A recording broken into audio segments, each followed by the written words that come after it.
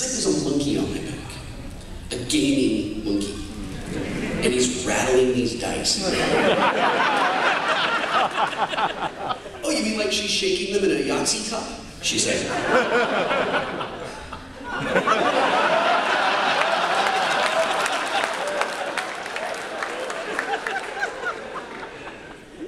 Gamers don't use Yahtzee cups.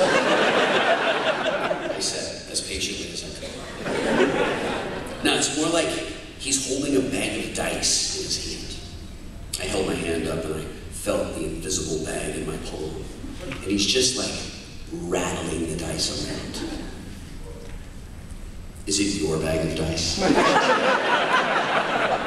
Yeah, it is totally my bag of dice.